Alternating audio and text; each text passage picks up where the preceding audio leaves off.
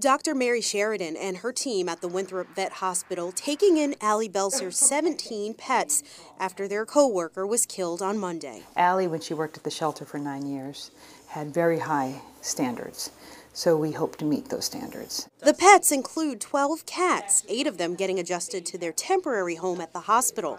Ali always said that her max was a baker's dozen. She has one short. And 2 snakes curled up in the corner. And the snakes probably needed homes, and that's why she took them. The cards and flowers pouring in, showing how much she meant to the community. She was a wonderful mother, and we were very close to her family. As Dr. Sheridan and the staff try to move on together, she shares what she'll remember most about Ali.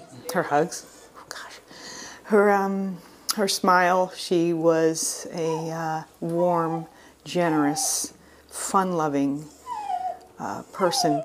And those animals she loves so much will soon have a new home.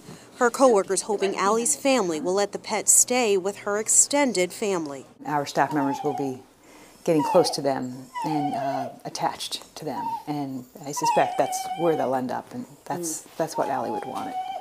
They say it could be some time before the family decides what's going to happen with the animals. In Winthrop, Kyle Jones, WMTW News 8.